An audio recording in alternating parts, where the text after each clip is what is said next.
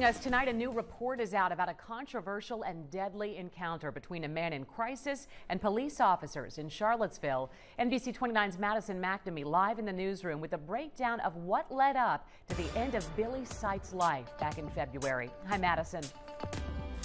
Casey, we know from the Charlottesville Commonwealth's attorney's report, 6 officers shot at and killed Billy Seitz out of fear for themselves and innocent people in the surrounding area. Now, this all happened February 28th in the woods between the Red Roof Inn and 250 Bypass near Hydraulic Road.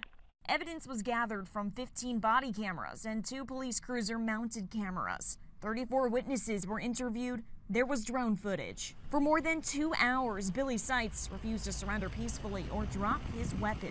And according to this report, threatened again and again to shoot officers. Seitz refused to drop his pistol, at times waving it, at times pointing it at his own head, at times firing it into the air. One officer, quote, asked Seitz to drop his weapon 24 times. Towards the end of the confrontation, Seitz started walking towards the Red Roof Inn with his handgun and continued across Route 250 and then the densely populated area of Emmett Street.